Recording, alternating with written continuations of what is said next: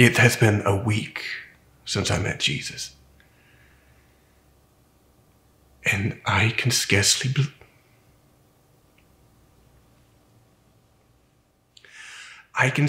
believe that I have been healed. Look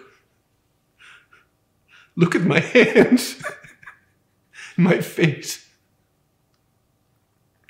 I had been a leper for 7 long years. I had to live with others who had leprosy too. I had to leave my family. We had to live in caves outside of the city gates. We begged for food, but we were hungry. And the caves were so cold. But above all, we were lonely without our families. God, I thank you. Thank you for sending Jesus.